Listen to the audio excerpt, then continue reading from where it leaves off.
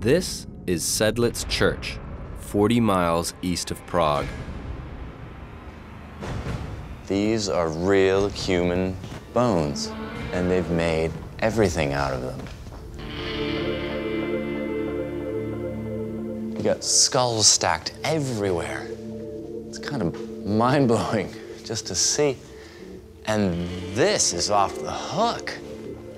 This is just stacks and stacks and stacks of leg bones.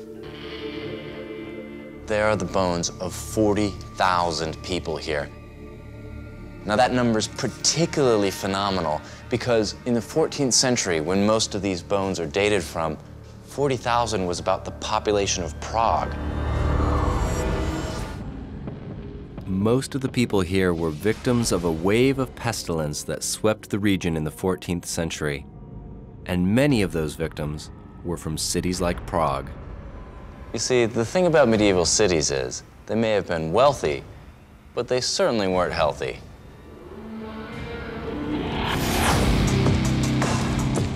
For proof of this, you only have to head down beneath the city streets.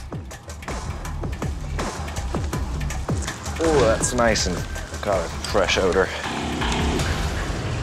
Flush a toilet in Prague, and this is where your waste ends up. There are thousands of miles of sewer in this city. They're a superb engineering achievement. But before there were sewers, all that waste had no place to go. So it ended up in the river or on the street. The fact is, in the Middle Ages, cities were pretty toxic places to live. They were smelly, dirty, and overcrowded. The growing populations had swamped what little infrastructure there was.